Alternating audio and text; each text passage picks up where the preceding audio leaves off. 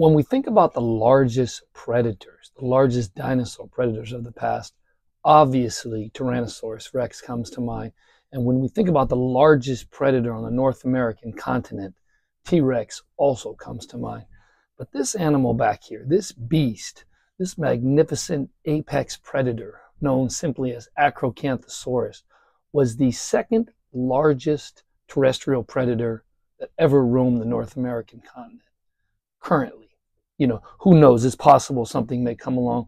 As of the filming of this, we're still waiting for the Saurophaganax paper, but my gut instinct is that Saurophaganax is not going to be upwards of 8 tons. So as it stands right now, this animal behind me here, this apex predator, Acrocanthosaurus, is currently the second largest predator that has ever roamed the North American continent. Sit back and think about that for a moment. That's an incredible fact. And this animal gets very little attention. And I'm really hoping that we can get some buzz going with this video, that we might convince the producers and directors of Prehistoric Planet, if there is a season 3, to think about showcasing Acrocanthosaurus. It would be a truly fascinating part of the show, part of the segment. And it lived with an amazing cast of characters, from Deinonychus to the sauropod known as Astrodon, to the massive, what is potentially the tallest sauropod ever, Sauroposeidon. That would be fascinating to see Acrocanthosaurus even next to Sauroposeidon. I don't think it could take it down, but I'd love to see it harassing the young, or harassing even juveniles, or even the sick of the species. That would just be amazing. So again, if we can get this video going, if you can if you can share it, be definitely appreciated. Get this onto the Prehistoric Planet people, that we really want to see Acrocanthosaurus if there is going to be a season 3. But nonetheless, I wanted to take a moment to do this video just to shout this animal out. It does not receive enough attention. Now, back when Jurassic World Fallen Kingdom came out, I was of the opinion that they should have used Acrocanthosaurus, for the simple reason that it has a distinct spine atop its back.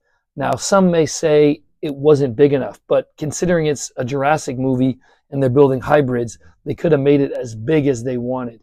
And I think it would have been fascinating to see an animal with that big ridge atop its back. And the name Acro, the name Acro, as far as merchandising and branding, toys, Acro is really a strong name. I think it's better than Giga, the Giganotosaurus. So I love the name Acro. And this animal was amazing. A true apex predator of its time, 113 to 110 million years ago, the North American continent. Now, it's believed that this animal weighed about 7 tons.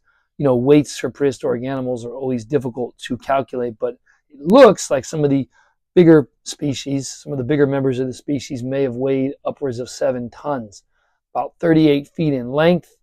It's a little bit different than T-Rex in that the arms are bigger.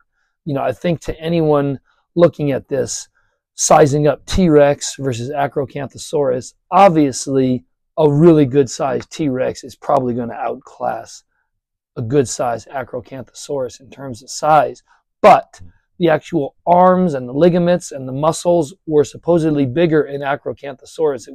It had stronger arms to potentially grip its prey, bring it in, and finish the deal with that big jaws that it had. Now, the head alone was over 4 feet in length. The teeth were designed for tearing flesh. The teeth of T-Rex were designed for crushing bone, pulverizing things. So big head nonetheless, just a different way of going about things, trying to tear into the flesh.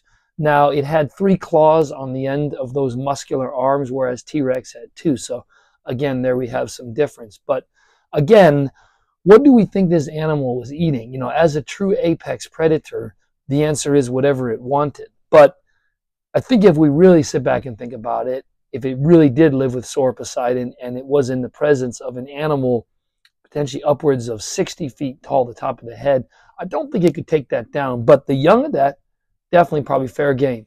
Sick, wounded, anything like that, I believe it would have been fair game for a small pack of these. Now, Acrocanthosaurus also must have been hunting the smaller sauropod Astrodon, about 20 meters in length. So still a good size animal.